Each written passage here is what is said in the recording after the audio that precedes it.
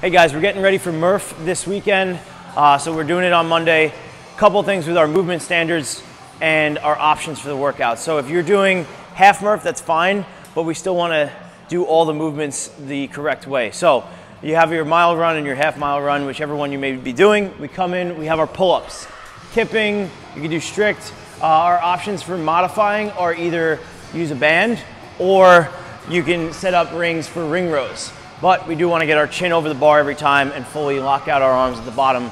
The other two movements is where it really becomes sticky when it comes to skimming reps or just not meeting the full standard. So push-ups, what we want to do at first, so Kyle's going to demo a RX push-up. So full standard is from the top of the plank position, arms locked out, chest to deck, and then pressing right up. We want to avoid the worm, so we want to keep that plank position rather than just sink our hips.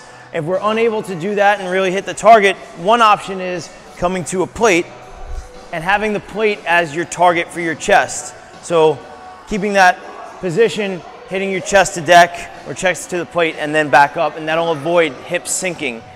Those of us who don't have that full range of motion, don't have the strength or the stamina for that, we're going to be going with onto a bench, or we're going to have a couple bars set up as well, and then that bench is your target for your reps, and you want to be able to hit that desired number in a row. So we're talking, it's on the back of your shirt.